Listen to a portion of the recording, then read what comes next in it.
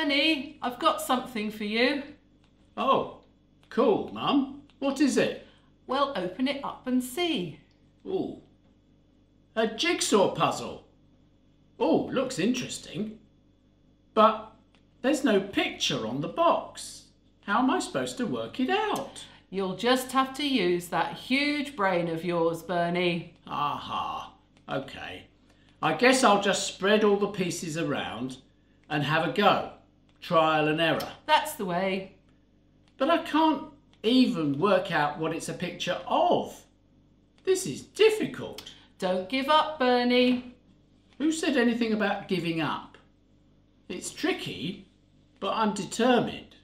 What is it about puzzles? Why are they so, addictive? Something about them leaving you guessing. You've got to solve something. Yeah, whereas if you just get told something or given something already finished, it doesn't seem to have the same impact. It's the challenge, I guess. Good teachers often leave you with work to do, don't they?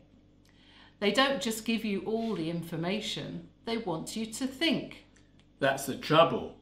Then you have to write essays or take exams, and then they can see how good your thinking really was. Or not. Exactly. Well, Jesus did the same, really. Did he? I thought he just taught the people, told them what was right and wrong. Well, sometimes, but what about his parables? Oh, weren't they just stories to sort of illustrate the point of what he was saying? Well, yes and no. Oh, I hate it when it's yes and no. Why can't things be simple? Well, some of the parables were a bit like puzzles, or riddles might be a better word. Jesus wanted the people to think. Think about what he was teaching them. Yeah, but he didn't set them homework or exams, though, did he? No, but in today's reading, Jesus says he uses parables so that the people won't understand. What? That doesn't make any sense, does it? Well, maybe it means a story with many levels. Huh, like a car park then.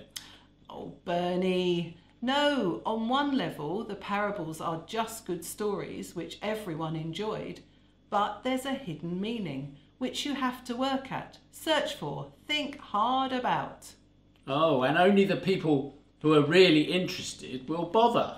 Yes, Jesus wants people who are prepared to dig a bit. And talking of digging, today's story is about a farmer sowing seed. Oh, is that like you planting your tomato seeds? Well, maybe a little. I bet I can work that one out. If you want good tomatoes, you've got to have sun and water and protection from bugs. Well, maybe rather than guessing, how about trying to read what it says and see what you think then? It's in Luke chapter 8, verses 4 to 15. Okay. Oh, looking at this puzzle, I think I can see some of the picture now. Good. There are trees and hills, I think. I reckon it's a countryside scene from, France? You'll just have to keep going, Bernie. Oh, Mum.